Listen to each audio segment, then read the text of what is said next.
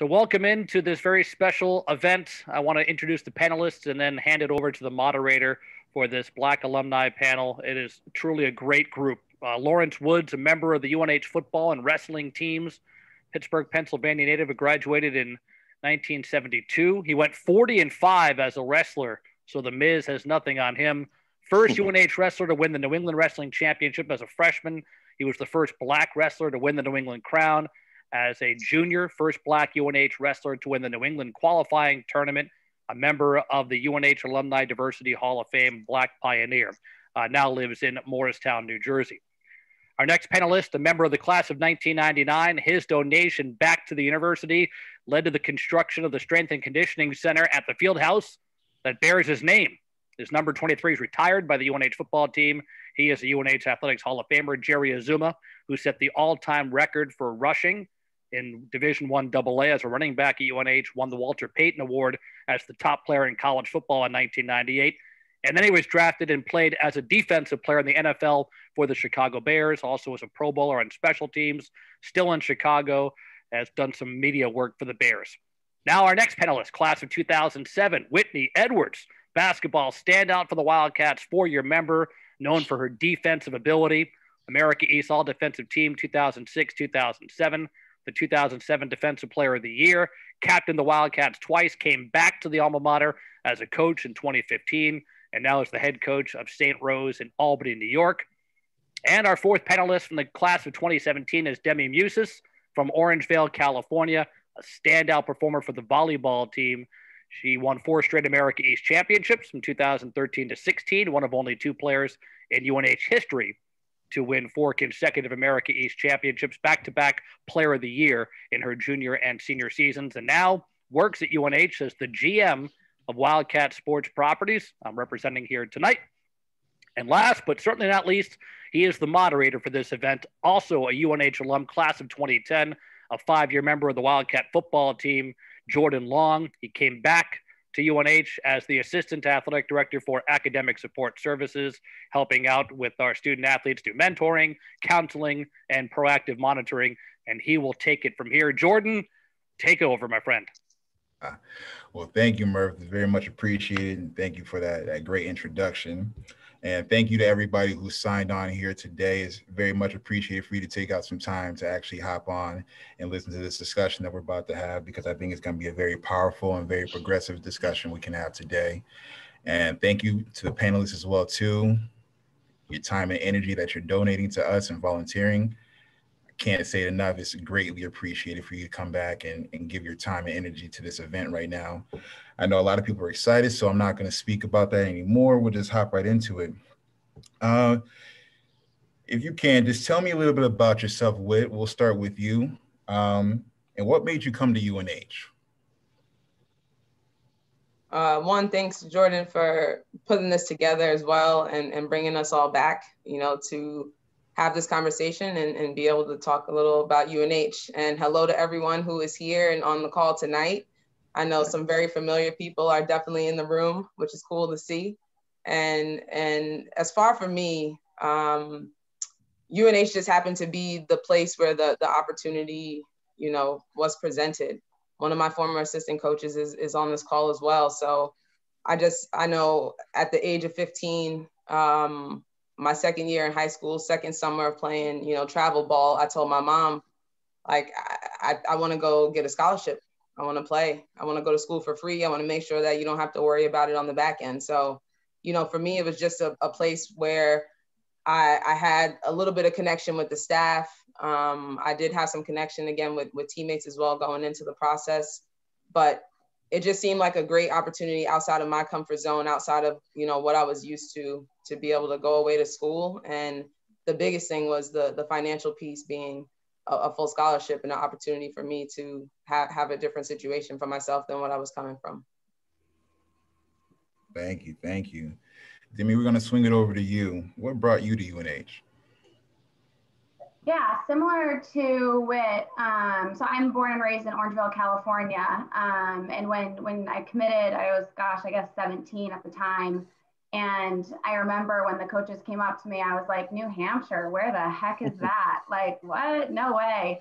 But I came out and visited, and to be honest, the campus is beautiful. There's nothing really like it. And I was just blown away by the atmosphere of it. And I kind of thought, you know, my 17-year-old self, here I was in California, I was like, when in the world am I going to pick up my entire life and move across to the East Coast, if not now? And especially, like Whit said, the opportunity of having a scholarship. So I decided to make the move. And, you know, I thought if I hated it, I can always go back. But here I am in Kensington, New Hampshire, living and breathing and working at UNH. So it ended up working out for me. But yeah, that's really what brought me there.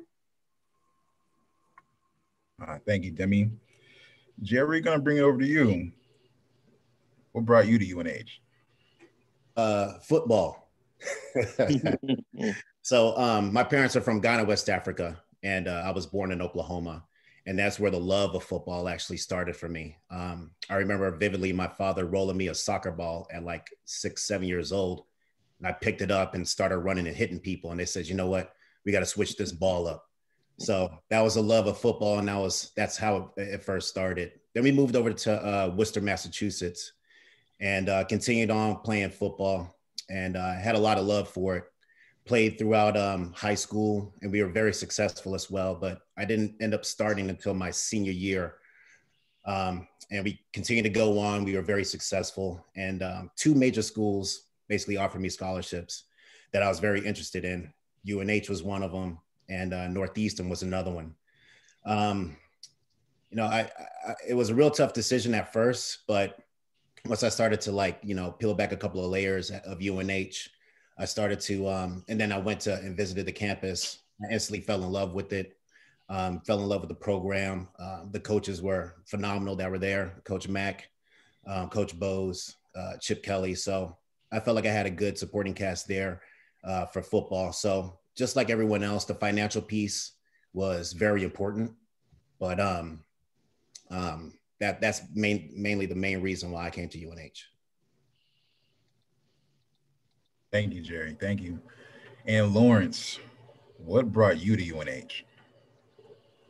I'm from Pittsburgh, Pennsylvania.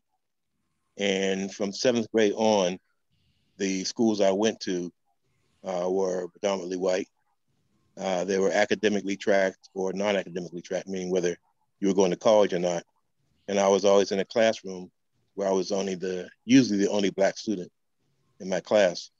And so when UNH came down, Lou Tepper came down. He was assistant coach at the time. He came down and talked to me and another student. And I said I was interested because one of my main goals was to get far away from home so I could be on my own and figure out who I was. And UNH seemed to be far enough away, 12 or 13, 14 hours driving. He insisted I come up and visit. And so I came up to visit, and there were really 3 things that happened. When I came up, I stayed the weekend, and I stayed at, I believe it was Kappa Sigma, and the brothers of Kappa Sigma were really nice to me and really accepting and really wanted me to come up there. Enough so they told me that they would, if I came, then I wanted to join the fraternity, that they would cross the color line. I'd be the first Black nationally in the fraternity. So I was honored by that. I chose not to do it later. Second, the person I was walking with asked me if I had seen a hockey game, and I went and saw a hockey game for the first time. And that was exciting because the hockey teams were always good. And while I was there, the recruiter was shrewd enough to have a couple of females come over and act like they knew who I was. And it was a really big deal. And so that kind of swayed me too. And that was the old look me up when you come up here and stuff. And so that helped. And the third thing was there was another Black student who came up at the time who was a student athlete, and his name was Greg Scott. And he was from outside of Pittsburgh. And he was visiting and trying to decide himself. And so we talked while he was up here at UNH, and he said, well, you know what? Let me know if you decide to go to UNH, that I'll come up there too, and we can be roommates. And so those 3 things, the beauty of the campus, the size of it, all, and the distance away from home, all swayed me. Great. Thank you, Lawrence. And we're gonna bring it back to you. And surrounding that, what made you come back to UNH? You know, upon arriving here, once the bells and whistles are all done on your recruiting visit, now you really got to get to work and be on campus. What were your initial thoughts when you were on campus, when you got here? Lawrence, we'll start with you. Okay. Well, as Jerry can attest, when you first come on campus, then you come up as a student athlete, but you're really an athlete student. Because for football players, during those first 2 weeks, then only football players are up there. And we're doing 3 days. So we're doing, practice in the morning, practice in the afternoon, and then you're having film sessions and things at night. And so for 2 weeks, you're really focused on football. And then when the classes started, then our coach was clear. It was Coach Root at the time. He was clear to tell us, don't schedule any classes to interfere with your football. And so that was clear as terms of priorities. And I heeded that. And my first impression when students actually came was that the campus was very white in terms of snow and in terms of people, but that wasn't an environment that I was uncomfortable with because Pittsburgh was very cold in the wintertime, and the environment I had been in was very similar. And I think that when they came down recruiting me, then they were very aware of that. I was going to school in an environment that would be very similar to UNH, and I would probably do fairly well. Thank you. Thank you. Jerry, we're going to bring it to you. What was your initial thoughts being on campus after your recruiting visit? What was your comfort level and why was that? So when I first got to UNH, similar to Lawrence, it was all about football. And it was all about training camp, getting ready to go for the start of the season. I didn't have the luxury of having 3 days like Lawrence did, thank God. Because I probably would have gave my scholarship back. But right away, I already had a sense of family because the football team was essentially my family. Those are the people that I hung out with the most. Those are the people that I felt comfortable around. And those are the guys that, I played football with, and I was going to continue on my journey with them. So in terms of that, I felt extremely comfortable. I was eager and anticipating the whole school life of just kind of being free and being away from the family, be away from Worcester, and just experiencing some freedom. But I had that supporting cast with the football team.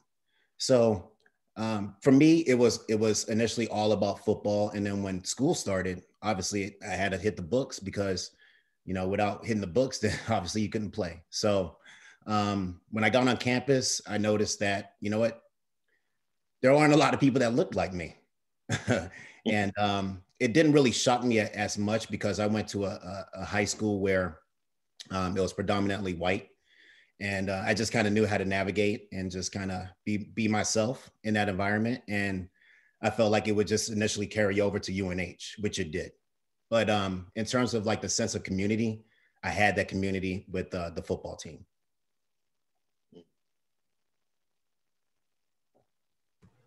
Thank you, Jerry. Thank you. Demi, we'll go with you. What were your initial thoughts when coming onto campus and what was your comfort level? Yeah, I think when you think about going to New Hampshire, especially being from California, I was expecting it to be white. And so it was funny for preseason, we also arrive early and we're here before any of the other student body is.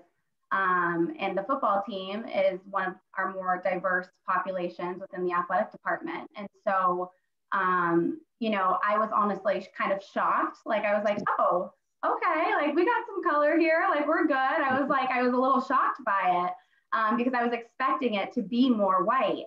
And so, coming in, I was very comfortable. But then, when you start to go to class and it sinks in and the rest of the student body comes in, you're like, oh, okay, like the athletes are the ones that are the Black people here and everyone else is, it's a very white community. I think I look back at my 4 years and I didn't have a single Black professor. I didn't have, in the athletic department, I think Brandon was the only academic advisor that I worked with that was a person of color. So other than really like the football team bringing some diversity in, that was really it. And so I think once classes started, that's when I was like a little bit more shocked. Like I was like, okay. But when I first came in, I was like, oh, this is great, because it was just us and the football team. So it seemed normal.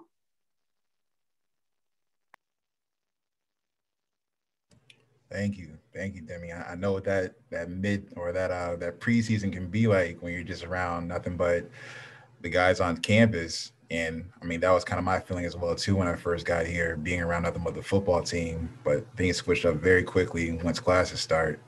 We're gonna have you finish this one off. What was your comfort level like whenever you got on the campus, and what were your initial thoughts? I mean, yeah, I would definitely echo what the other panelists have said. I mean, my 2 years prior to coming to UNH as well, I had actually transferred to a predominantly white high school, Catholic school in Stamford, Connecticut. So from the social aspect, I felt like that part of it for me was okay. It didn't feel like as much of a shock to the system as far as just being able to maneuver and interact with people because of that experience. I think having it, be at a predominantly white high school. Previous to the predominant white high school, I went to high school in my hometown of Mount Vernon, New York, which is, I mean, if you can just think of complete opposite, it was just that, predominantly people of color in that high school, the way things are taught, the curriculum. I was in an environment at that time where I really didn't take things academically, especially, very seriously. So when I fast forward to my freshman year stepping on campus, I had those two just drastically different experiences as a high school student. So I knew that I could, at the very minimum, hold my own maybe with those who didn't look like me. But it was definitely, to relate to what others have said, it was a bit of a surprise. I also had the experience of coming to the Connect program, which is for, students of color. It's a pre-freshman program that UNH had. And I attended that with two other of my incoming freshman teammates who were also Black.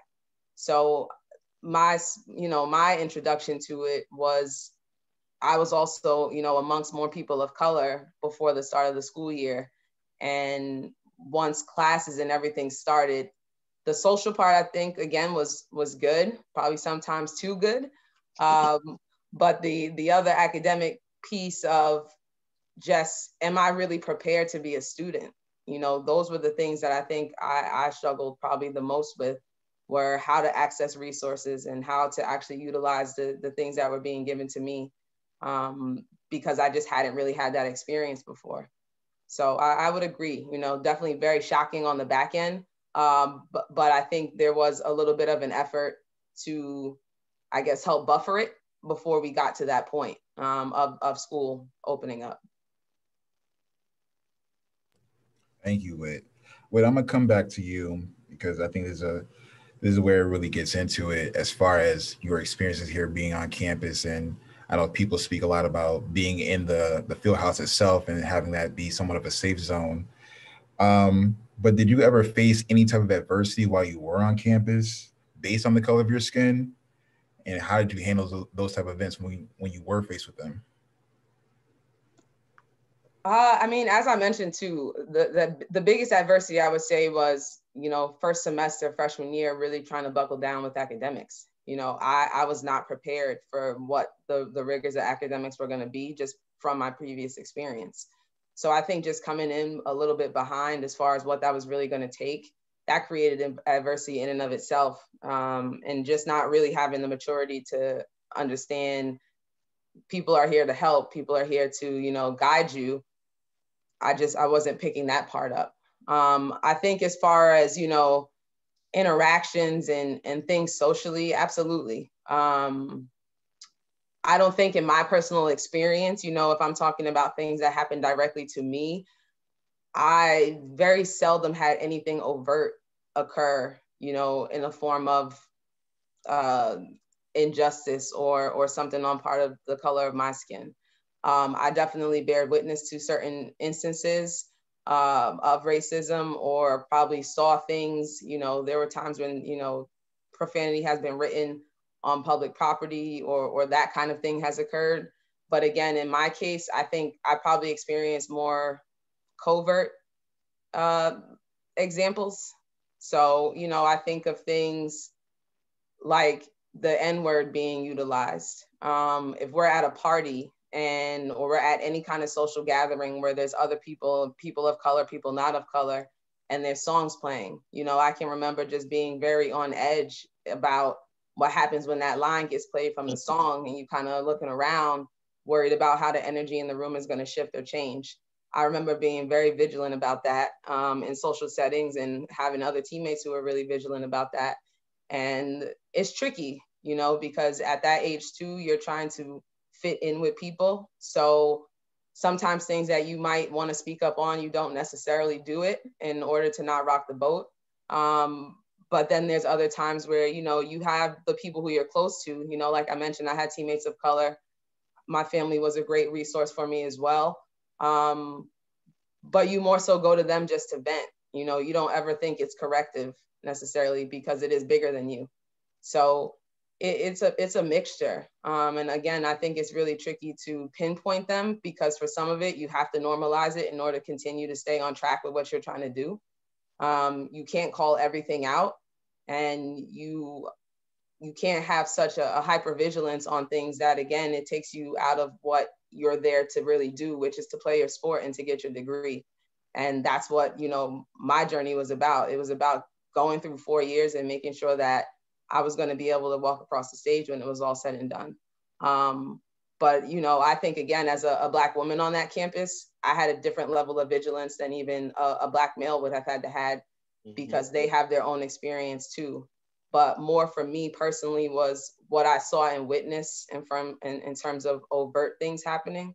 And in my own walk, it was just, again, trying to pick and choose, you know, when was the right time to fit in and when was the right time to call people out or to try to make a point about something. But that was usually something very in-house. That was something very amongst me and those I felt like I could trust or that I was closest to. And more than anything, it was to vent, but it was never really to solve anything. So like I said earlier, you know, I think it was really internalized for a lot of it. And some of it even probably missed, if I'm being totally honest, because you're so focused on just trying to make it, you know, for lack of a better term. Thank you, Whit. Thank you. That's a very powerful answer. Thank you for the honesty on that. Lawrence, we'll swing it to you. Did you ever face any adversity while you were on campus based on the color of your skin? And how did you handle that? Very little.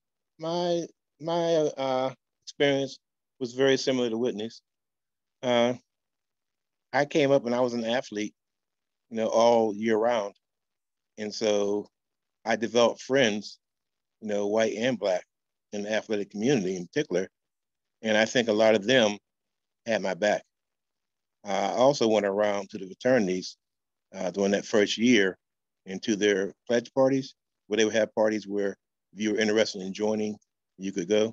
And so I went to as many as possible so I could meet everybody and then be able to go to their parties without joining. And so I felt like I had a pretty good network of friends, you know, but, you know, like Whitney said, there are comments being made and you're walking down the street with a white male or a white female and you get people driving by in the car and they slow down and stare at you. But I didn't hear the N-word. And I didn't feel, you know, a lot of negativity like that. Because again, I was keeping it focused and keeping it moving. I did have a situation before I graduated where I was taking a course with a history professor. And I was working as a police officer at the time. And so my time was really tight. And I wrote the paper, but I was supposed to go to see him and talk to him about the paper before I finished it. And I didn't do that. And so once I finished it, I turned it in, and I thought I had done a really good job. And he called me in and asked me who wrote my paper for me. And he basically inferred that I wasn't capable of writing a paper at that level. And so he knew somebody had written it for me. And I told him nobody had written it for me. I said the only person who even looked at it was another graduate student who had looked at it, and she had said that she thought it was good.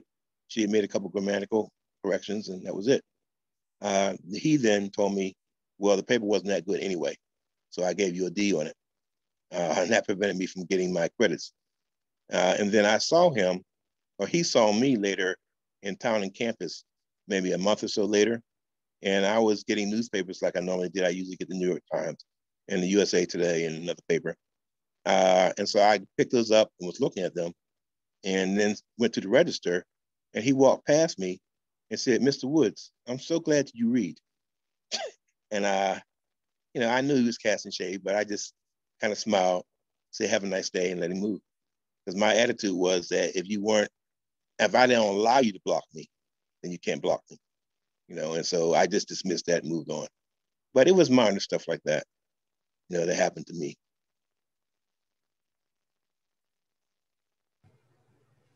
Thank you for that story, and thank you for sharing your experiences on that one.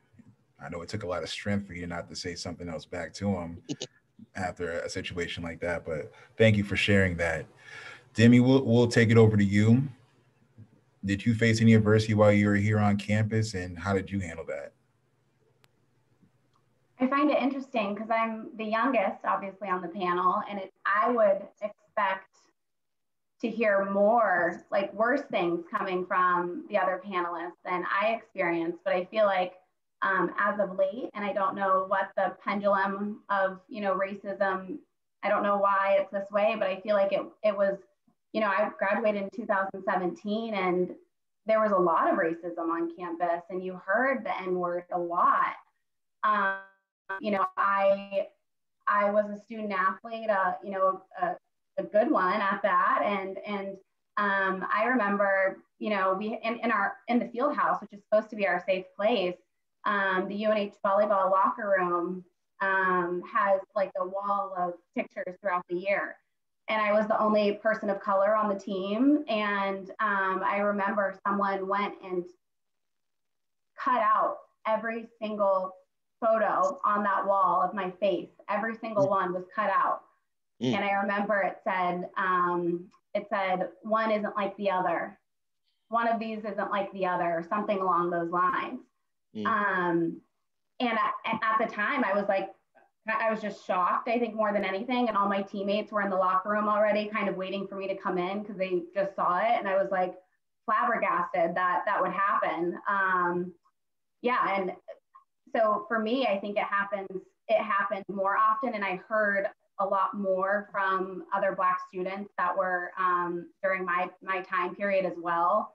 And microaggressions happened all the time. I think the biggest one that stuck with me for, coaches and players on the call is with recruiting. It was kind of a joke on the team that I would never host a recruit for reasons I won't mention, but they were like, Demi does not host recruits. Like, nope, we're not putting her with her. I was the wild California girl. And then I get to my junior year, and again, I'm the only person of color up on the team at the time. And I remember the coaches saying, like, Demi, you're going to host a recruit this weekend. And everyone literally started to laugh because they thought it was a joke. Like, they're like, what? Demi's not hosting this recruit. And I was so excited. I was like, oh my gosh, I'm a big girl now, junior year. I get to host this recruit. Like, hell yeah. And I remember the coaches saying, yeah, I think you guys are going to have a lot in common. She's from out west, blah, blah, blah, blah. So we start practice. And the recruit walks through the door, and she's Black. And I remember feeling in that moment, I'm like, so the only thing that I had to offer for this recruit was the fact that I was Black and she was Black, and you wanted her to feel comfortable being with another Black person. And that's the only thing that I had. That made me feel like that was the only thing I had to offer, and it was, it was a crappy situation. But I think with UNH, I'm not a believer of trying to paint a false image of what UNH is, especially when it comes to diversity, just because I think it sets Black athletes up for disappointment if you don't know, right? If someone calls you and they're like, hey, I'm going to give you a Ferrari, and you show up and it's a Honda Civic, you're like, what the heck? I thought I was getting a Ferrari, right? So I just think it sets Black athletes up for disappointment if you aren't honest with where we're at. But I also want to make the point that it's also not my job or our Black student athletes' job to be the Black token kid that is showing that there's diversity on campus. And I think that's important. You know, I think it's the coaches and the white athletes' job to be allies to the Black kid, you know, to that token Black kid. And they should be the ones giving the tour, being like, hey, I'm going to give this campus tour, and here's the Black Students Union, here's the Beauregard Center. Hey, they host an awesome Martin Luther King Jr. Summit that I went to, and I think you would love it. Actually, a couple of our teammates are doing it next year, and we're so excited for it. I think that's how you create more inclusivity on campus when it comes to DEI. And it's not just, you know, the Black kid showing the Black recruit all the Black things, and then they show up and they're like, oh, there's not that many Black things here. So my experience was, you know, overall, I had a great experience at UNH, and I loved playing volleyball, but I would be amiss to say that there wasn't hate crimes on campus and there wasn't microaggressions, and, you know, it happens in our own walls. And at sometimes I don't think it's purposeful. Like, I don't think there's malicious intent behind the recruiting story, right? Like, I don't think my coaches were purposefully trying to hurt me at all, but I think sometimes it's just a subconscious mindset that can make us feel small at times. And I think it's just important to make sure that you're thinking of that and we're thinking of that all together. Thank you, Demi. I know that story. You told me about that before, and even hearing it again, it still gets me upset just to hear something like that happen to you. But also thank you for providing some solutions and different ideas on how to correct those issues as well. So thank you very much on that. Jerry, we'll finish off with you as far as any adversity that you may have faced while on campus, and how did you approach that situation? In terms of like being a Black athlete, I've never felt any type of adversity. I never felt like there was an issue at my time at UNH. I obviously, a majority of the football players are Black, and a majority of the people, you know, that are on that campus are you know, African American. So I was cool with all the guys, and you know, I was a very social person as well. So I became cool with pretty much a lot of people my freshman year, and it happened right away. So wherever I walked, in whatever environment that I was in, I always felt comfortable. I always felt safe. I never felt any type of negativity, but I did hear like little whispers here and there of, you know, of some racial tension with guys that were on the football team. And as our football community of Black guys, like, we would come together and we would talk about these things. And I noticed that there wasn't a lot of it. And I don't know if I was thinking that there might be a lot, because I came from an environment where when I went to St. Peter Marian, I was one of, out of 1,000 people, I was one of, you know, 5 Black kids that went to that school. And I never felt that racial tension, but I always felt like people were looking at me kind of weird and crazy and didn't have like high expectations for me and things like that. So in the back of my head, in the back of my mind, I felt like, you know, people were kind of looking at me differently, but in terms of like, you know, presenting that right to my face, I never felt that tension or that divide. So my time at UNH was an excellent one. I'm glad that none of that stuff happened to me. But there were situations that came up where I would talk to my, you know, Black friends, and they did come across some of that racial tension. And collectively, we would talk about it and try to figure out ways to, you know, try to get over that hump. And we did that. But like I said before, we had that community of Black guys on the football team, and that was my safety net. So if I had any adversity or any trouble or anything that I needed to bounce ideas off of, it was those guys. Those guys were my safety net. But fortunately, I never ran into any type of situation based off the color of my skin. Thank you, Jerry. Thank you. I know one thing that everybody seemed to have in common was the fact of having some type of community, some type of support to help them get through any issues they may have found. Jerry, I'll bring it back to you. And you just briefly talked about your support system within the locker room itself. Did you have any other support system outside of the locker room, or was it just the community within the locker room itself? So like I said before, my whole goal was to make as many friends as possible, be social, be active, but I also knew that I had, a time crunch because, juggling academics and juggling sports at the same time could be a difficult thing. But I had that safety net. And the football team was my safety net. And then I had like an extension outside of that of friends that I met that were people of color as well. And there's still friends of mine today, and we still talk every single day to this day.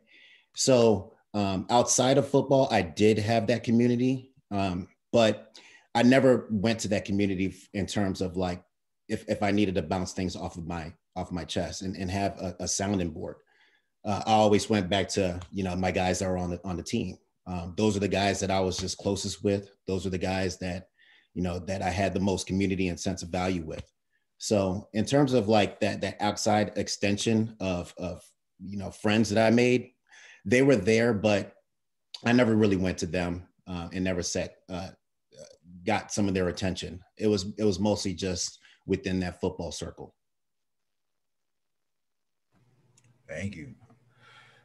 Demi, we're going to bring it to you. Did you have a support system outside the locker room at all? Kathy Coakley was like my bread and butter for the athletic department. She was really great at listening and just being able to connect you to the right resources that you needed at the time. And so if it wasn't for her, I wouldn't have been involved with OMSA and the Black Students Union and doing, some diversity training down at Northeastern. So I think there's people in the athletic department, and part of the reasons why I wanted to be a part of this panel for the Black student athletes is, my door's always open, and I want to be a resource for you guys, Black and white. And so I know she made a huge impact on me in my career here, and without her, I wouldn't have had the resources that I needed, just because I was a part of a predominantly white sport. So I didn't have a lot of the same candor that, Jerry or Lawrence might have had with their Black students, with their Black teammates. So yeah, Kathy was able to put me in touch with people down campus that, were awesome. Thank you. You brought up a key figure in Kathy Coakley, because she was huge in my development as well too. That was a lost gem for sure. But Kathy Coakley was a great personality, a great woman who definitely helped out a lot of student athletes through a lot of things. So thank you again to Kathy Coakley, and thank you, Demi, for sharing. We'll bring it to you. Who was your support system while here at UNH? Definitely, inside the locker room. My teammates are the people who I spent the most time around. So I would definitely say I leaned on them. And I was fortunate to have a few teammates of color through my time here. And similar to Jerry, I still speak with these people fairly often, or we're still very much in contact as well. My family was also a really, really key resource for me. They made a point to make it to games. They made a point to drive up to Durham.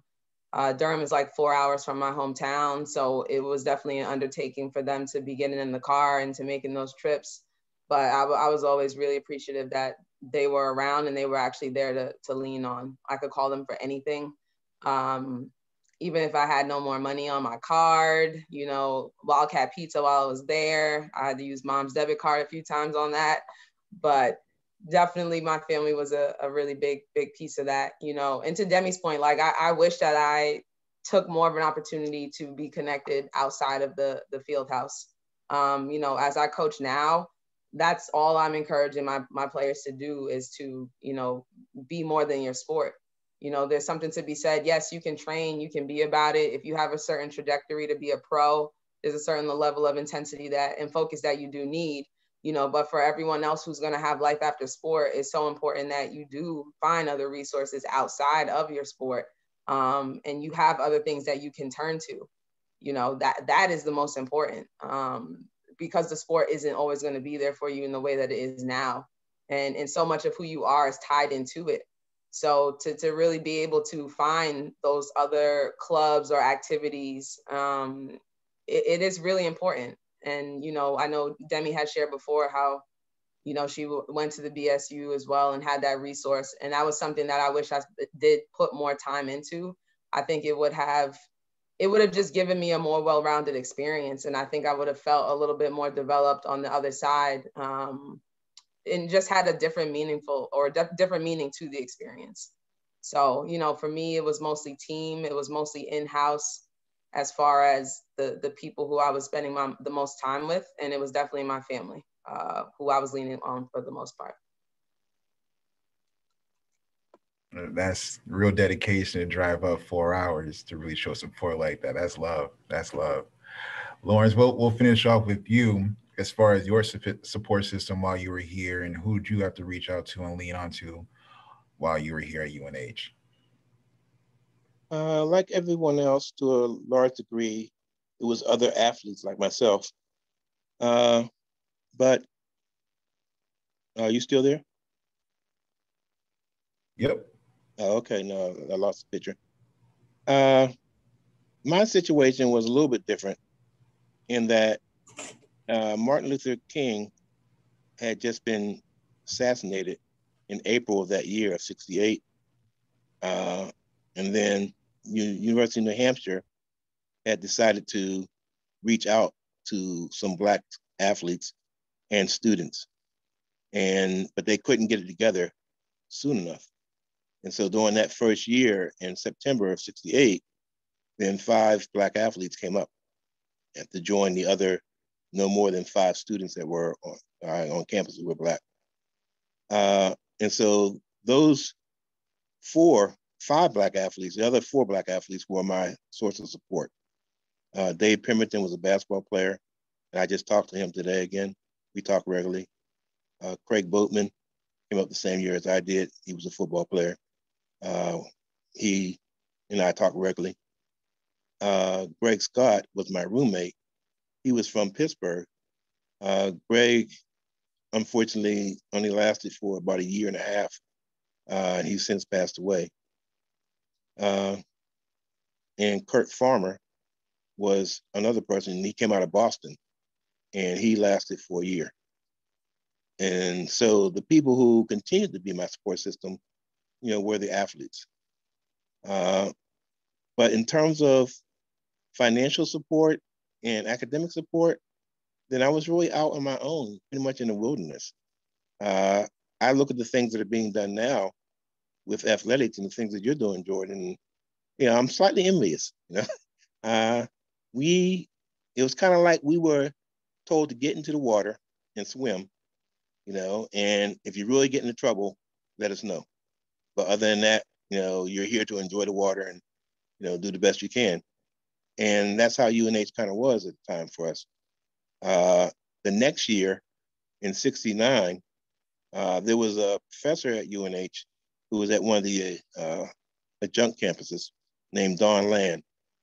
And he was a 6'6" Black guy who lived right off campus. So if you went off of campus down the road, he was down at the Bend. And he was the one who was instrumental in recruiting, getting 2 people who were Black administrators to come in and actually do recruiting. And he also, at his house, he invited people down, Black and white, to party and relax and just get off of campus, listen to music, get a tremendous music connection, and to have nice food. And so he was a tremendous support system, to a lot of us, just enabling us to get off campus and experience something different. Eric Joyner was a student who was there at UNH for a couple of years, and he was the first leader of the Black Student Union. He and another Black student named Sandy Moore sat in 1969. They sat in at T Hall for half a day, demanding that Black students get their own house, they get more aid, and other things. And after half a day, the administration, chose to do that. And so we ended up with a Umoja house, which was in between Stoke Hall and Main Street. And that was a place that we could meet, and party and so forth.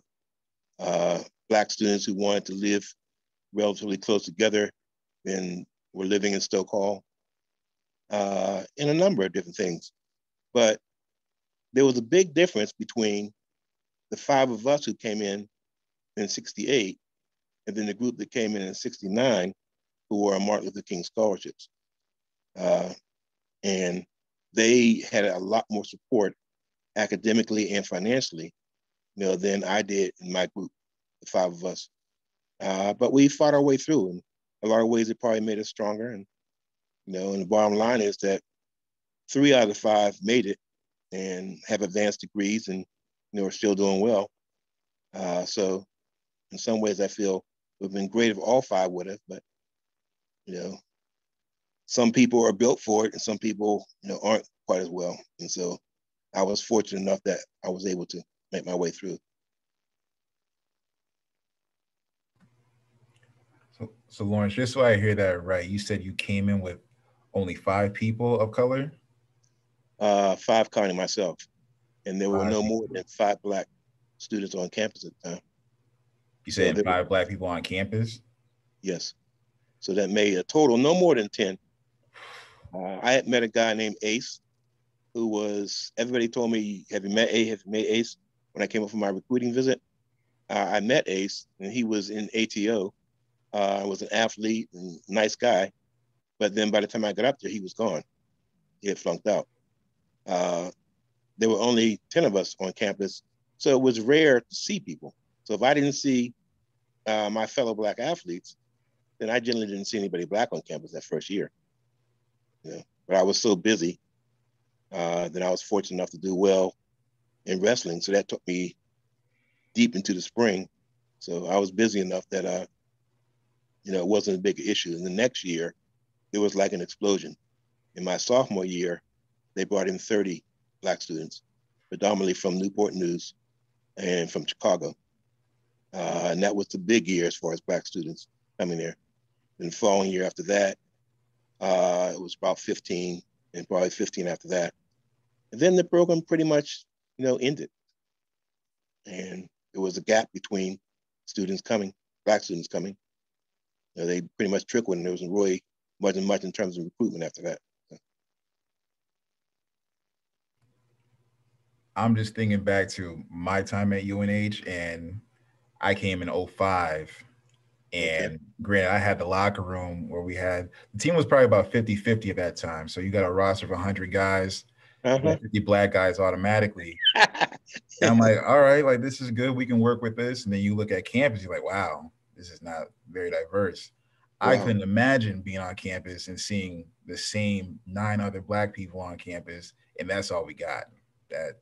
I wouldn't be able to sit well with me, and I would struggle, honestly, to be in that type of environment. But thank you for sharing on that.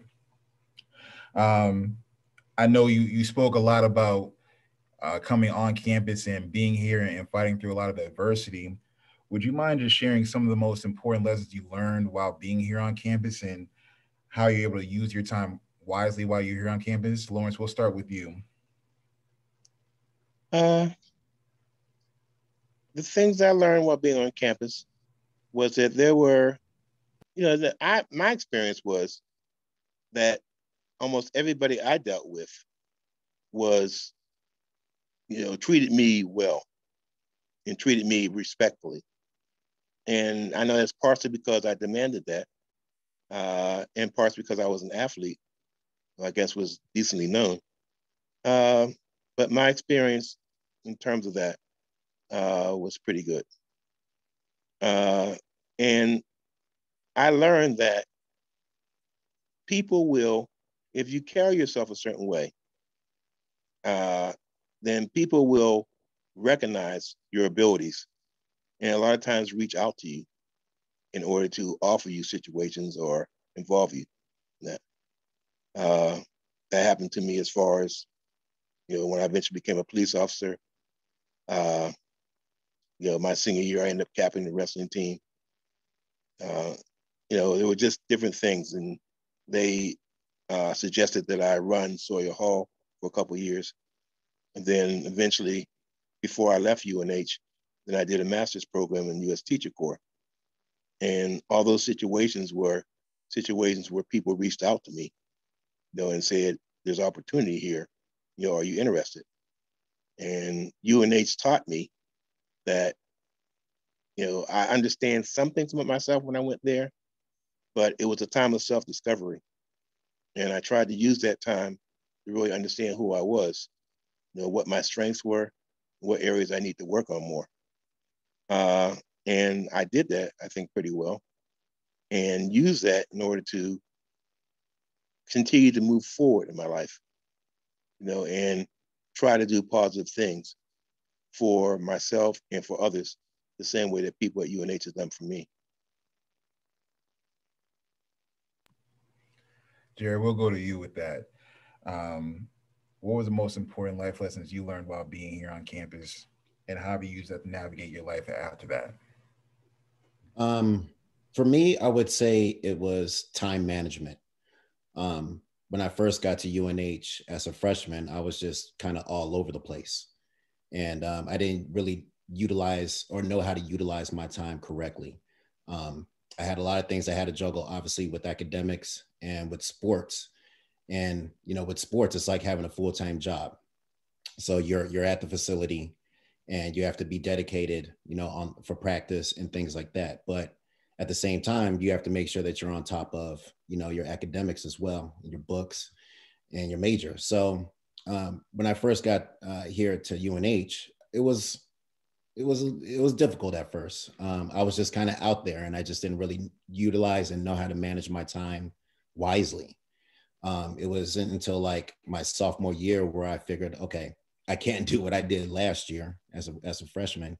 I got to come in, figure out how to manage my time appropriately so it can work for me and I can actually, do things that I've always wanted to do and see things that I've always wanted to see, at UNH.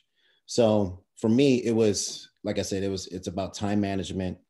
It's about focusing on the things that I have to get done.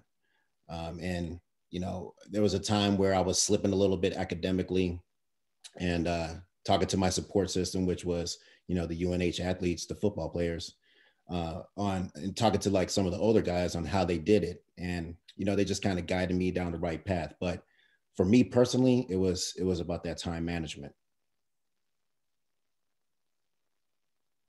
We'll swing it over to you. What was the most important life lessons you learned while you're on campus, and how did that help you navigate situations post-grad?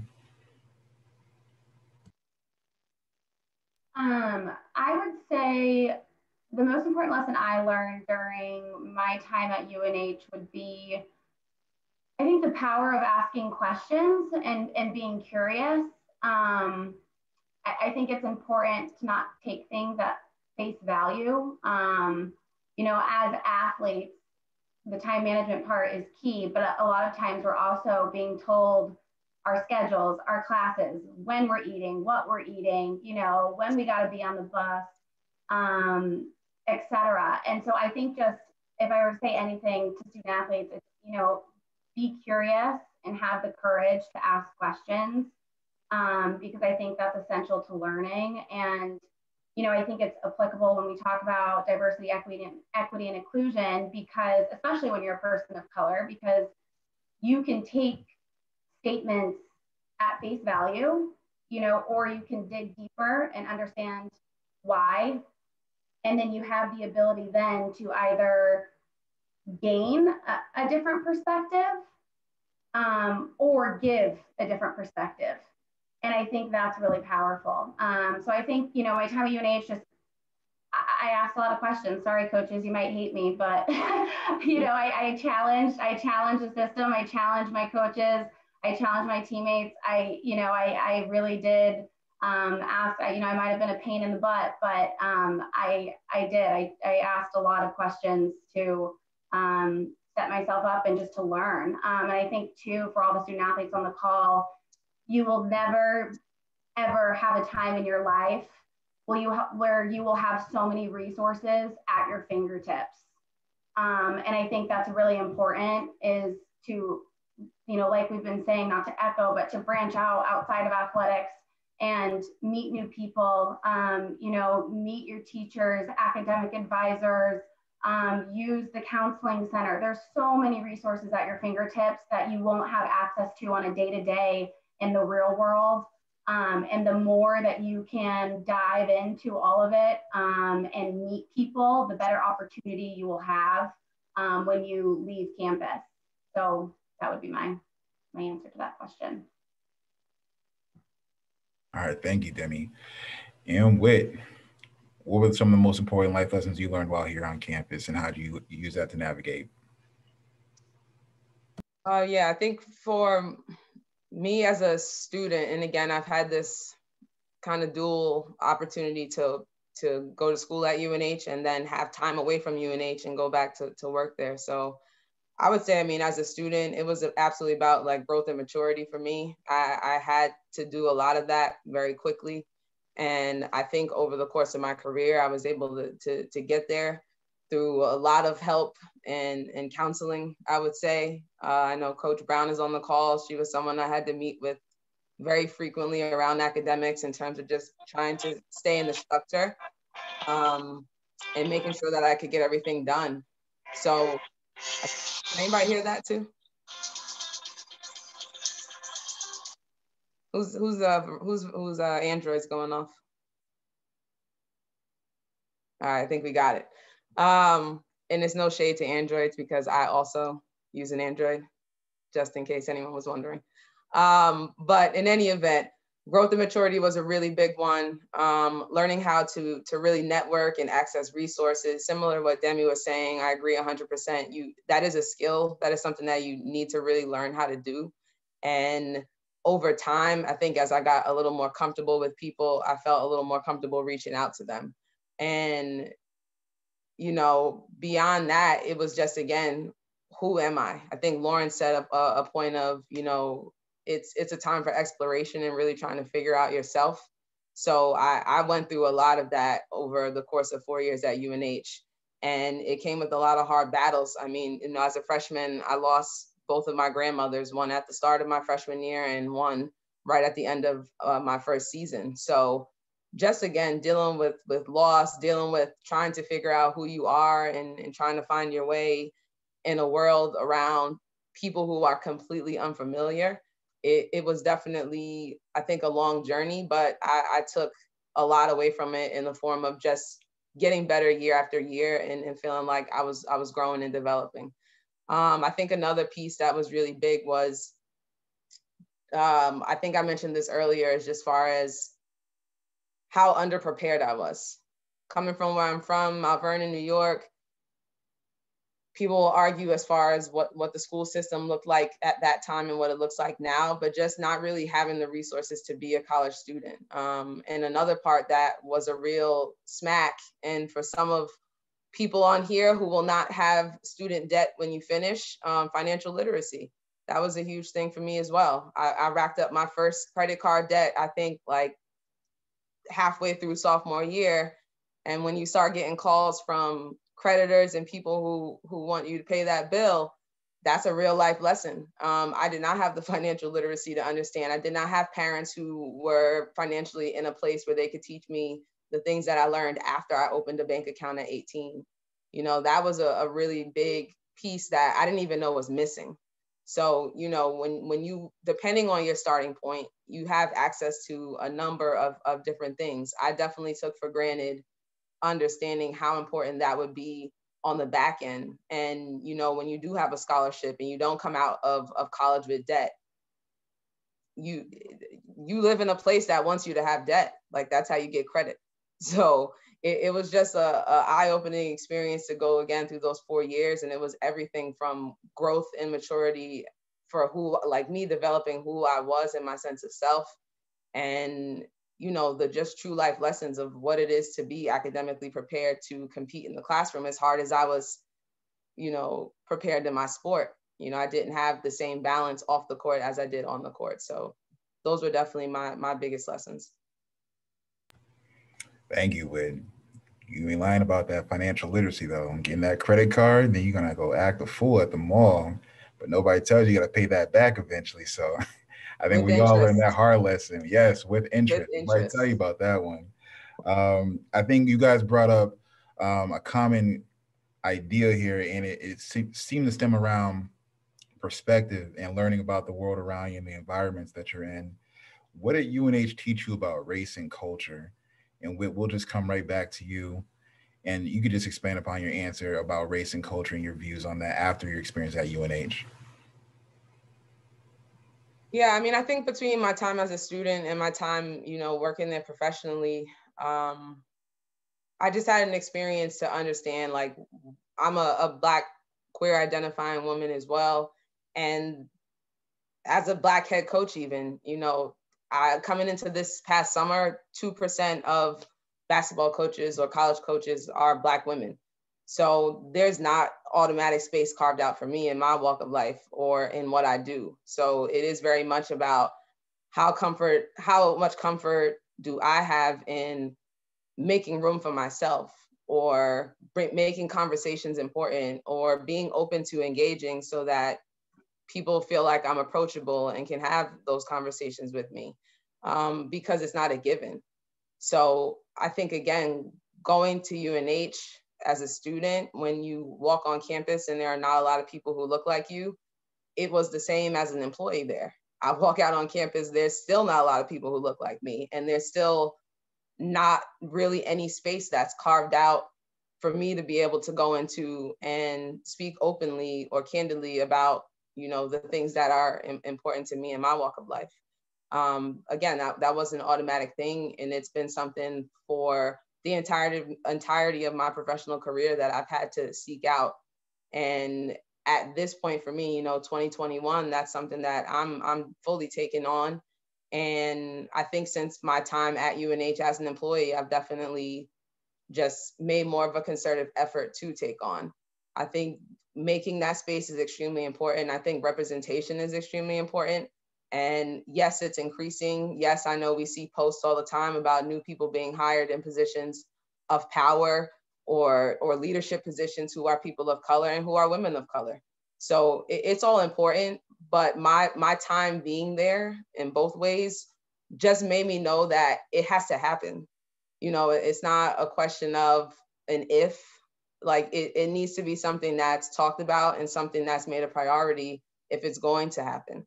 And for me, I can't shy away. And again, I can relate back to being in college where I definitely would have shied away because it's awkward to be a peer and feel like you're going to be cast out if you talk about this hard thing.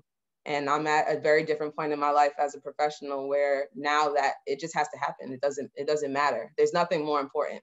So having those conversations, making sure that people know there are people like you who are out there, who are grinding, who are finding a way, and who are, making a way for themselves. It does exist. And I'm 35 years old now. I still have so much to learn about my background, where I come from, where my people come from. There's just a bigger picture. So I think the time there has sparked all of this and the need for it to continue to happen and to be a conversation. And it has helped me grow to understand what my part in it is. I don't always have to necessarily lead the discussion, but I'm definitely always willing to have it if I have to. And again, just to have a presence so that people know we're here, if anything else. Like, we are here, we are working, and even if the space isn't made for us, it's going to be made. And I'll leave it at that. Thank you, Whit. Thank you. Jared, we'll swing it over to you. What were your perspectives on race and culture after your time here at UNH? Right. So, like I said, my time at UNH was excellent, and I never had any situations or any like glaring problems. For me, for the most part, it was just smooth sailing, and I did have that support system, that support cast also. So, like I said before, in terms of time, I had to make sure that I managed my time, and I had to make sure that I was just focused. And that's the main thing that I came away with is I knew that I had to focus in and make sure that I was seeing things clear. In terms of like academics and with sports, just excelling in sports, I had to stay focused. And with that focus came a lot of like training, a lot of film studying, a lot of different things to keep my productivity elevated. So fortunate for me, I went on to, have a successful NFL career. But, when I got to the NFL, I noticed that like my focus kind of dipped a little bit. So I had to internalize a lot of my thoughts and make sure that I got back to where I needed to be, because I was frustrated because of just the rigors of being an NFL athlete, number one, and number two, switching positions, not really knowing my surrounding and my environment with moving to a different state. Even though it wasn't a very exciting time, I just was uncomfortable and my focus kind of dipped. But my father has been very inspirational in my life. And I would talk to him constantly at my extreme highs and my extreme lows. And I remember a couple of lows of me feeling like, okay, well, I'm not necessarily doing the things that I want and I'm not really happy, but I'm just kind of going along through the motions. And I've had those strong discussions with my father, and he kind of like put me back on track and really told me to buckle down and focus and prepare myself and get ready to understand what's ahead of me, and making sure that I was doing the necessary things to achieve my goals. So for me, that time management, like I said, was very important, but just staying focused and realizing that there was a goal for me out there. And I've worked so hard and focused so much to get an opportunity to achieve that goal, that once the goal is in front of you and you've kind of achieved it, takes even more focus to stay on that level, because people are trying to chop you down left and right. So for me, it was definitely the focus piece. Thank you, Jerry. We'll take it over to Lawrence. Oh, Lawrence muted.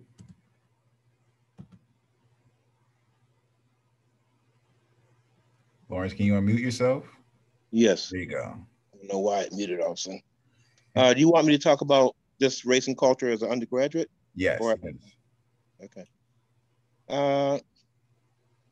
Coming from a predominantly white environment in Pittsburgh, and then coming to a predominantly white environment at UNH, there really wasn't a whole lot of change. You have a bonding with your teammates, but there's a sense of isolation also, because after all the celebration, enjoy on the field, win or lose, then you tend to go separate ways. And it's not intentionally meant to feel that way, but I think, you invariably feel that way, that you're separate and you're isolated. Fortunately, I had, Black teammates, that I was close to and that were supportive, but you have a sense of that. You have a sense that when you're going through campus, that there's a lot of fraternity and fraternities where the parties were, and there's a certain culture there that you really don't fit into, but you fit into the degree that you choose to, or that you want to, or you just don't go. And so race and culture as an undergraduate in the 4 years was always there. And when I did stuff in wrestling, when I won, and I was the first Black, and that was celebrated to a certain degree, somewhat subtly, but often, pretty loudly. They sent pictures an article back to my Pittsburgh, Pennsylvania, so it could be posted. I know as a recruiting tool, but it was like I was always the first, and I knew I was representing not just myself, and not just the university, but also other Black athletes. And so there's a certain amount of pressure there, and you choose to carry it to the degree you choose to carry it, or you choose to feel it to the degree you choose to feel it. And I just, continue to do what I do and try to be me during that whole time. My sophomore year, at the end of it, I actually wanted to stop playing football and just wrestle and be more involved with Black students in the organization on campus. But the people who were in charge of Black scholarships and money told me that wasn't going to happen, that they hadn't brought me in, so I wouldn't be involved. And so progressively, as I went through my years at UNH, I started reading more books that were out of the norm, not the norm, but the standard history books, and started understanding more about multiculturalism and diversity and African American history. And so by the time I graduated, I had a much better sense of who I was and who I was in context of the university and the nation in total. And that interest and drive carried over to my master's and the things I did there. And then I ended up later working for Penn State as a person who brought students in, particularly students who were minorities, to Penn State. And at Old Dominion, I worked with a group on a project where we were trying to look at why there was so much racial diversity or discrimination at Old Dominion. And so my background, my experience as an undergrad at UNH then spurred me to do the things I did later in my life, be involved and have that interest, which is carried over to today. I'm still doing things, writing and doing things as far as Black history and being involved in that. And that all started at UNH as an undergraduate. Thank you, Lawrence. Thank you. And Demi, we'll finish off with you as far as how have your perspectives changed on race and culture after your time here at UNH? I think as an undergraduate, my perspective on race and culture was I'll talk about the culture piece because I think race is a little bit different, but I think culture at UNH, each team had their own culture, right? And that was kind of what you lived and breathed and died by. And so you had to fit into that culture. But I think as an athletic department, I don't know where we fit in. I don't know where we fit in as a volleyball team to the overall culture of it. But I think what's really awesome is being back at UNH. It's great to see the progress that is being made and the importance that the administration and the athletes is demanding of the athletic department. And so I think, when I left talking about race and culture and thinking about UNH, I was like, we tried. And now being here and working and being a part of, the Committee on Mutual Respect, it's awesome to see that it's actually being done and the work is actually being done now. And, it's going to be a long road because, we've been talking about it since I was back in school of, there needed to be change. But this is the first time where I've actually seen and been a part of the athletic department making steps to improve race and culture within the athletic department and on campus. And so, my experience now and how I looked at it back then are very different. But I'm fortunate enough to be back at UNH and experience the growth that's being made. Demi, I'm grateful to hear you say that as well. I know that Committee for Mutual Respect definitely came after some challenging conversations. And I definitely can remember the work that went into just trying to get that started. And I'm really glad to hear that it's moving forward and it's showing some progress. Because I know also I left there in 2017 as well, that May, and that was something that was definitely on the table to become more. So that's great to hear. Yeah, 2017, so that's when I left too. And I remember back then, I remember feeling frustrated of wanting change and thinking that there was going to be change, but nothing really happened. And so, but I will say now, thanks to Jordan, thanks to the whole committee, it's being implemented and it's cool to see. Awesome. Jordan, can you do me a favor? Can you answer that question for me? My opinion on race and culture? Yeah. All right. Well, my opinion on race and culture after being here at UNH, it definitely expanded. I think when I first got here, I thought I had a good sense of the people around me and the world around me. And I ran into a couple different people who basically try to put me in a certain box as far as identity And I felt some type of way about that. I felt like, how can you put me in a box when you don't even know me? And I would really start to be, I understood what it was like to have a presence in a room and how to approach certain situations. So I understood, if I'm going to be coming into a room and I'm talking with slang and my pants are hanging down, of course, people are not going to give you the respect that you feel you deserve. So understanding my presence when I walk into a room and how I talk, but then also understanding that I have my own prejudices and my own issues within myself that I project onto other people without even knowing them. So understanding that not every woman is going to have it easy in the world, and just not every person is going to be what you see on TV and what you see on social media. They're going to be their own person. So you definitely can't generalize people at all. And that's the approach that I take on a day-to-day basis. I come into contact with so many different people, and I have to give them the benefit of the doubt, whoever they may be. And based off our conversations, our interactions, that's when I know how to approach you and how to address you in certain situations. So understanding the world around me and taking a deep breath and understanding what I'm projecting to people, because it's all about perception. And that's the perception of what you give off is how you're going to be received. So I always take that into heart and try to put my best foot forward whatever I'm doing, because I understand as a black man, a dark-skinned black man, a lot of people view me as a threat without even knowing me. But until you have that conversation, that's when you can see the guards start to come down from people, and you start to say, oh, he's actually a nice guy. Wow, he doesn't talk like some rapper I've heard on TV before. He's actually educated.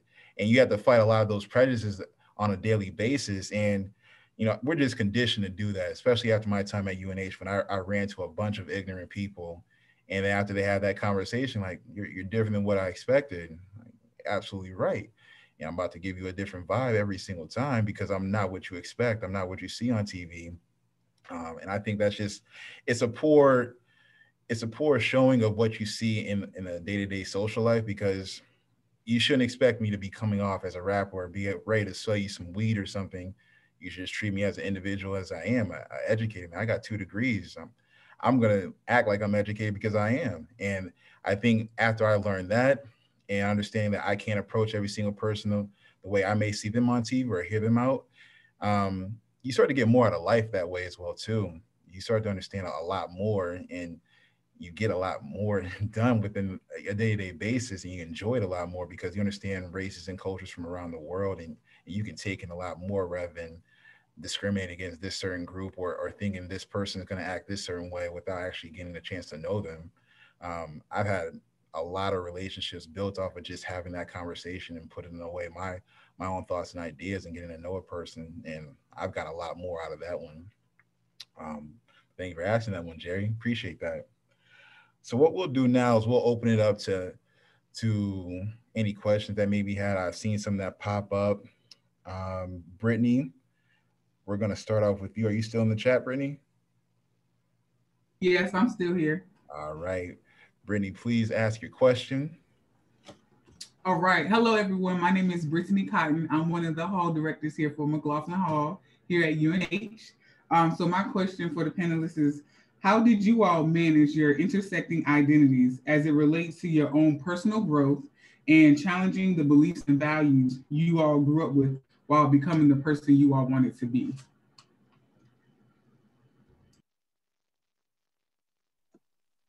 Anybody's got that one, whoever wants to answer that. Can't you repeat the question with that? Yes, I can, and I go a little slower. Brittany's got a whole pen and pad situation. You give us that again, please. I got you. How did you all manage your intersecting identities as it relates to your own personal growth and challenging the beliefs and values you all grew up with while becoming the person you all wanted to be? I'll jump in first. Wow, that's a great question for one.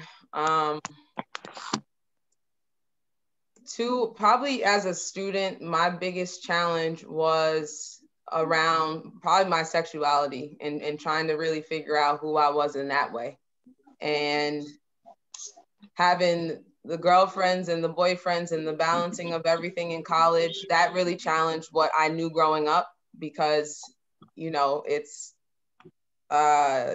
straight heterosexual couples. That's normally the pattern and how things get carved out. So it was really, one, I wasn't really connected or close to anyone in my family who was really going through that same thing. And for me, it definitely took all 4 years of my college career to really try to work to figure that out. And for a lot of different reasons. So those are just, I mean, like 2 pieces of identity that I struggled with, were definitely different from what I had grown up around and been taught. And I have no idea what steps I really took, but I really just tried to work on becoming more comfortable with who I showed up as. And again, that was a very organic and just a process that over time got more comfortable. And, you know, as you share or as you have that coming out story, it helps to have family members who support you, or people who are just close to you who you can actually talk that through with.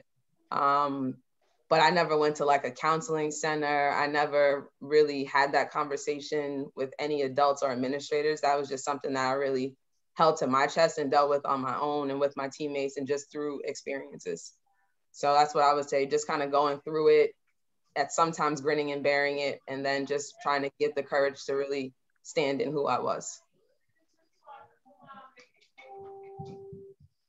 I'll jump in there too. For me, I grew up with divorced parents, white mom, black dad, from 2 very different communities, 2 very different cultures, grew up very differently. And so for me, I was kind of stuck in the middle, being half black, half white. And so I feel like I've struggled my entire life of, where do I fit into that mix? Because when I'm around my white friends, I'm the black girl with the extensions and the kinky hair and the tan skin. And when I'm around the black friends, they're like, girl, you whitewashed. Like, and so I think I've always struggled of kind of being that middleman and feeling like I had to pick a side. Like, who am I going to be? Am I going to be black Demi, or am I going to be white Demi? And I think that's the catch-22 of society, is they make you feel like you have to pick a lane, and you don't.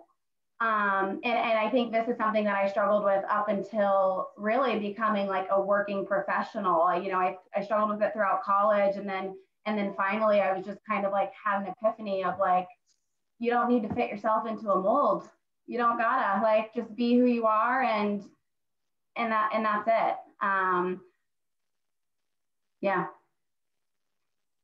I think for me, it was when people first see an African American on campus, they immediately think, okay, well, what sport are you playing? And for me, it was trying to break down that stereotype of, okay, well, yeah, I'm here and I play a sport and I'm a football player, but at the same time, like, I am a human being, I am a person. And I wanted people to understand that, like, there was just much more to me than, you know, X's and O's, because the first thing people would talk about is football. And I understood that that was the common ground. And I knew that that's what I did while I was at UNH. And we had that sense of, okay, well, we can talk about football, but I had to push that conversation a little bit more to, you know, there's more than just football and there's more than just X's and O's that we can talk about. So for me, it was all about switching that conversation from, you know, athlete or football player to just being human, and just, you know, having people understand that, like, where I come from, my background, what type of things that I like to do, things that I enjoy doing, and so on and so forth. So I was just trying to do everything I could to not necessarily talk about football and get into, you know, conversations that we can just, you know, kind of talk about on, you know, just a human level.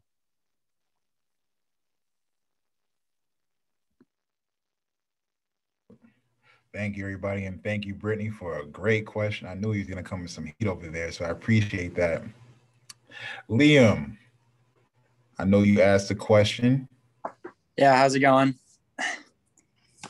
All right. So I'm Liam Bennett. I'm on the UNH men's soccer team. I actually had a specific question for Jerry.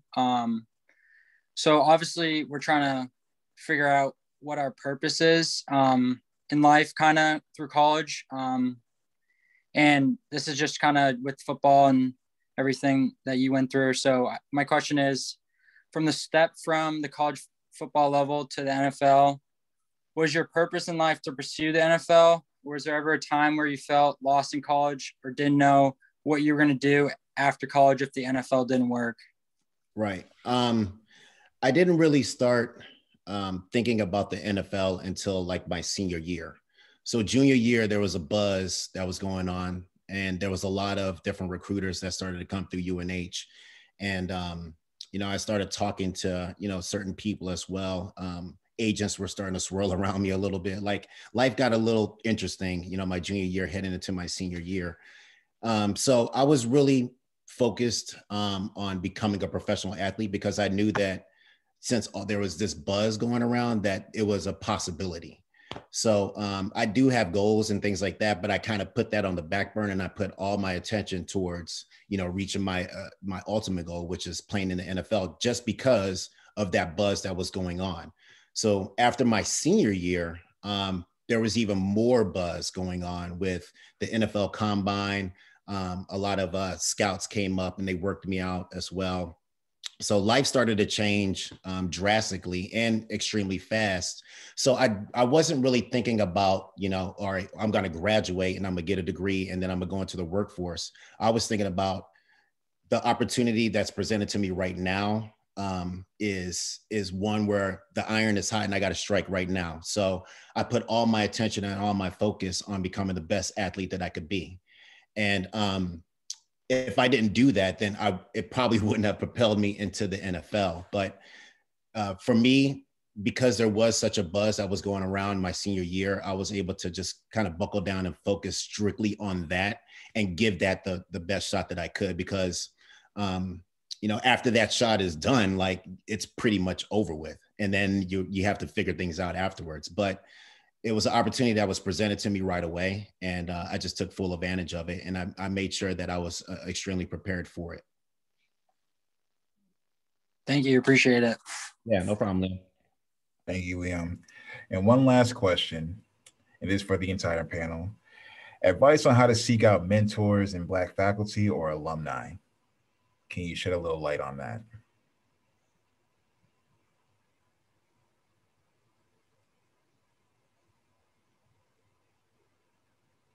Well, I think. Oh yeah, go ahead, Lawrence, go ahead.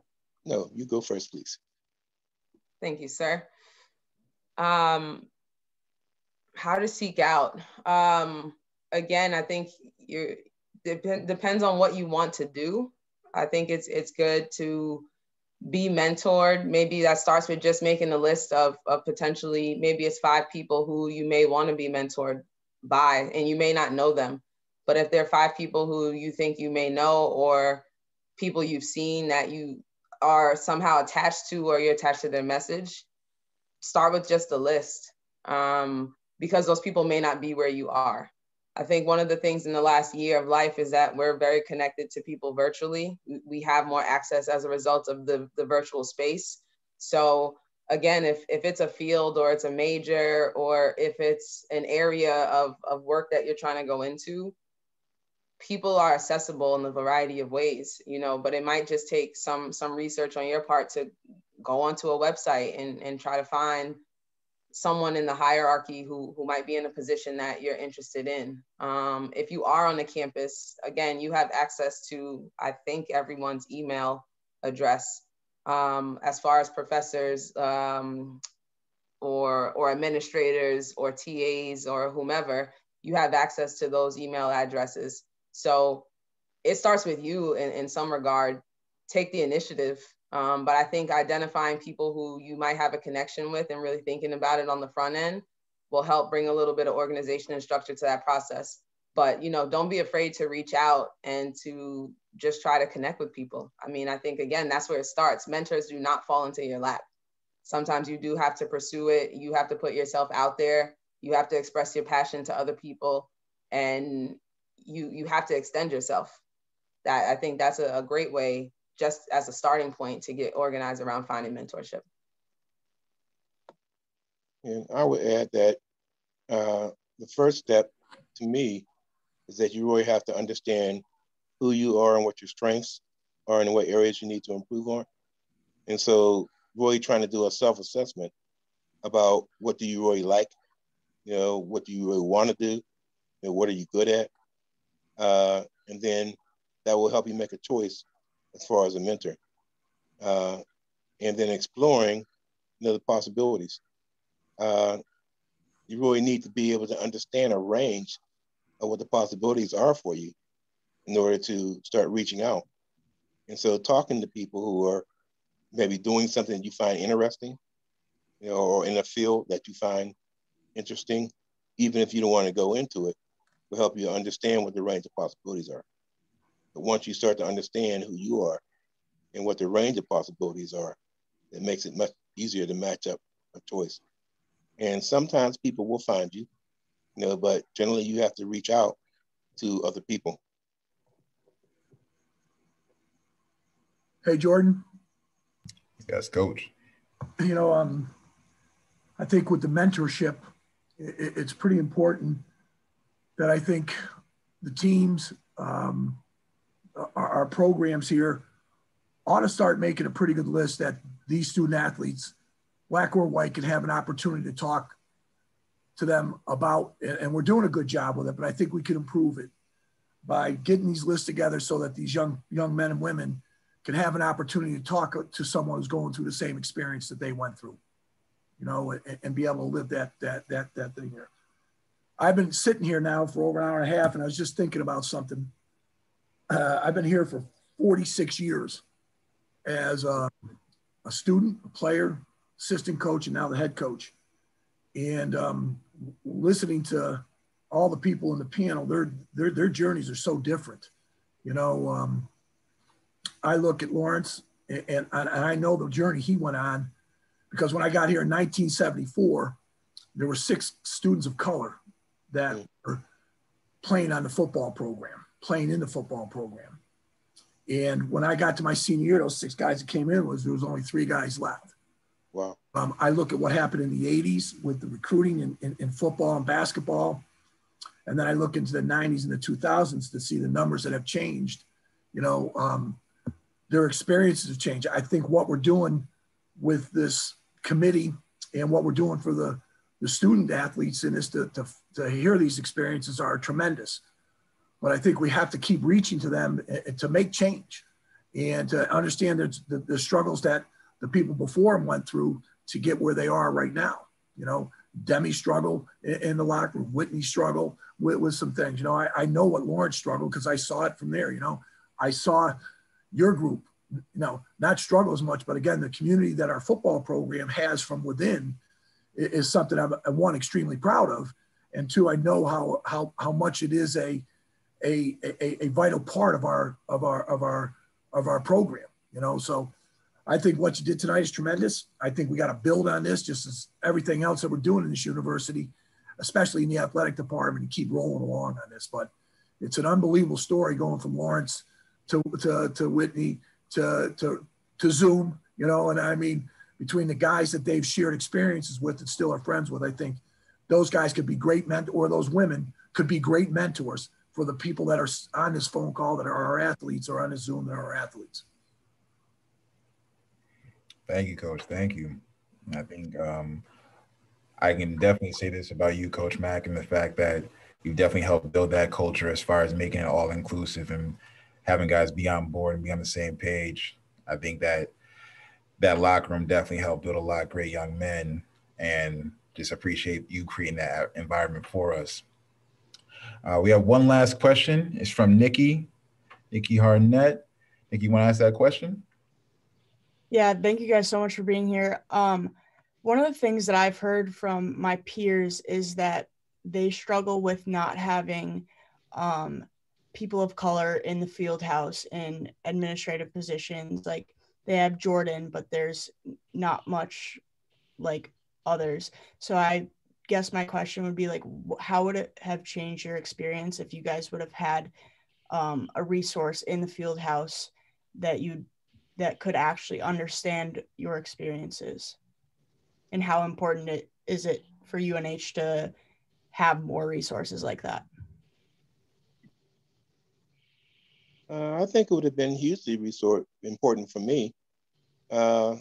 When you're 18, 17, 18, 19, you're starting out, it's hard to find your way, and you're trying to do a number of things at the same time. And so to have someone who had some experience and a different perspective who I could talk to, and vent with sometimes, but just could help say sometimes that, well, I think you're doing that right. Or other times you might want to try something different. Would have been hugely important. Doing it the way I did made me really stronger. But I would have really appreciated having someone there to do the mentoring. I think it would have made a huge difference. I'll echo that too, and I think it expands campus wide. I think our athletic department is a direct vision of our UNH community.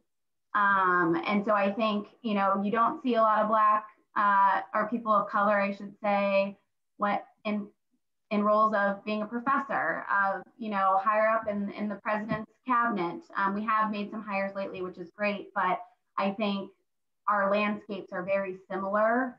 And I always think we gotta start at the top. And I think until UNH can make an impact and get some new talent in here with some colored talent, I think we'll see more people coming in the athletic department as well, because I think it's not just an athletic department issue, it's across UNH campus. I also think, just a different perspective.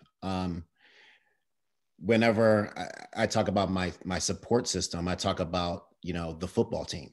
I talk about guys that are on the team and guys that I've been around, with football, but I never really ventured outside of that and got a different perspective from people that were just, that didn't have anything to do with athletics, that just wanted to go to school and learn. I never really got their perspective or got their point of view either. So just piggyback on everybody and what they're saying. It's just, for me, especially, I was basically had that supporting cast of just UNH football guys and no one outside of that. So if I saw more people outside of that, then I can venture out and try to get their perspective as well. And I would love to answer too. And thanks for that question, Nikki. Answer one, to shout out Nadine Petty, who is on the call too. I have not met her yet, but just the presence and knowing that that position has been hired there, to me, being an alum, is huge in its history. So that's awesome in and of itself. And to the point of just representation, again, that's what it is. Even if that's not a person, it's like, what else could we do to help supplement? I remember coming to Durham, again, from Mount Vernon, New York, like, where do I get my hair braided? Like, where do I go get food that I'm used to eating? And Boston was like the closest place at the time, but to even just have that information readily available for a student or even for an employee, like, that would have made a huge difference. I know when I moved back out there to work there, like, I just knew places because I have familiarity with the area. But for someone who does not have that exposure and comes to UNH for the first time in their lives, no matter what age you are, like, that's the information that you're looking for.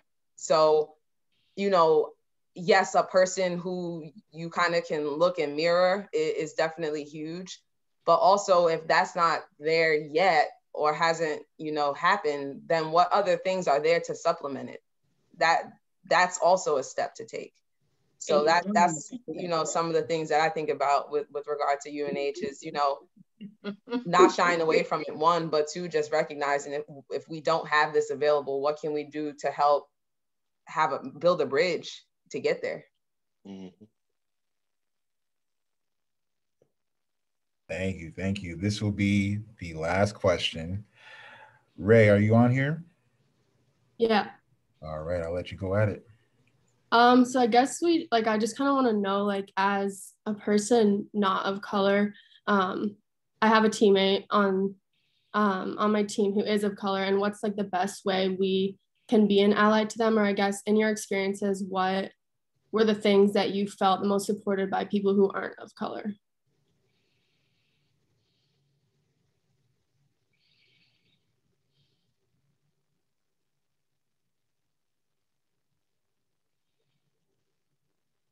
I would say my experience was that when I had teammates who weren't of color, and I'm still in touch with a couple of them today, that when they talked to me, not as a Black person, but just as another person that they cared about and they knew something about, they wanted to know who I was beyond just being an athlete. And so that's how we bonded. We bonded by talking about, you know, things that we cared about, you know, places that we ate or places we like to go, you know, or liking to go to the ocean. But, you know, the athletic, you know, we had that bond already. And so being able to reach out and talk about other things and be together in other ways, then that made all the difference to me.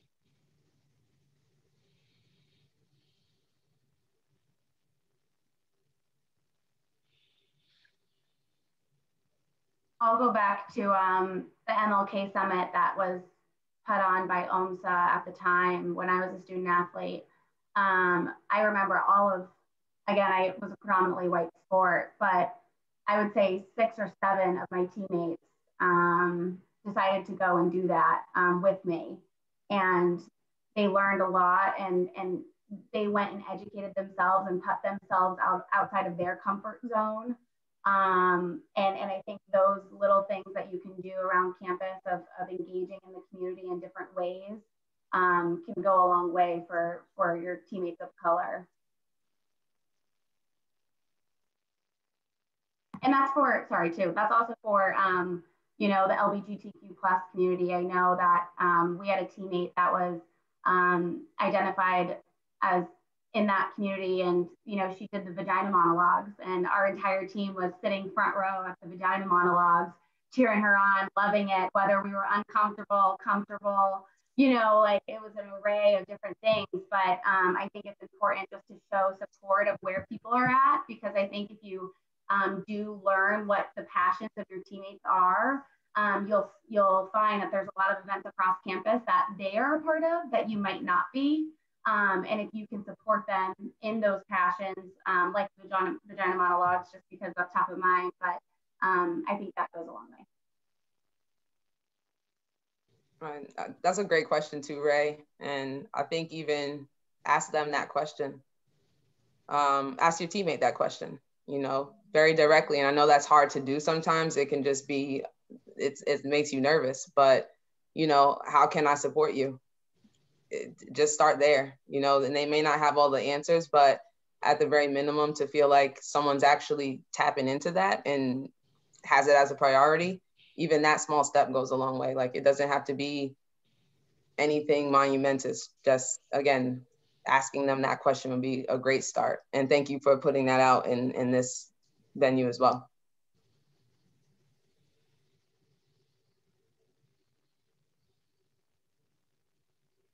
Okay. Well, thank you for the question, Ray. Much appreciated. At this point, we're going to wrap up the discussion itself. First, I just want to thank a couple of different people here to make this whole thing happen. First, I got to thank Rich Wanarebi. Hopefully I got your last name right, Rich. Ashley Tennant, Caitlin Tomasello, Mike Murphy, the man behind the dials there, Jim Roble. You guys definitely help with the production of this and putting things together. This doesn't happen as far as tonight being what it is, and I'm very grateful for the help on all of this project. Lastly, I have to, not even lastly, but definitely got to give a huge shout out to the Student Athlete Commerce Committee. I can't express to you how proud I am of that group. By far, I'm so happy to be a part of that group and to advise them to some extent, because they take the ball and really run with it. There's a couple of people on the committee tonight who do an excellent job week in and week out, coming up with ideas and actually putting those ideas into actual work and doing it. And They give me inspiration, a number of other people within the building inspiration to do a lot of things that we do. And this doesn't happen tonight without them inspiring me and motivating me to take that extra step in and use my voice appropriately to make sure that you guys are heard and we spread the message about the Black student athlete experience. So definitely a huge shout out to them, and also to the student athletes that I've worked with over the past couple of years who've given me inspiration to do something like this. I know we've heard this for a long time now, as far as what have the experiences been like before us, and what can we do to really improve and progress and make things better than how we found it. And without those people in my life and without those people I work with on a daily basis, this doesn't happen tonight. So I just want to say thank you from the bottom of my heart to everybody who's played a part in this. At this point now, we're going to end the conversation, at least the recording, but you guys can stick around and have more conversation amongst yourselves. I definitely encourage it because we've covered a number of different topics and there's not enough time to actually go over everything, but I definitely want to continue the conversation afterwards. So thank you again to everybody who tuned in, asked questions, and were attentive. I really appreciate you guys being around and volunteering your time and wanting to be a part of something like this. So thank you again and have a great night.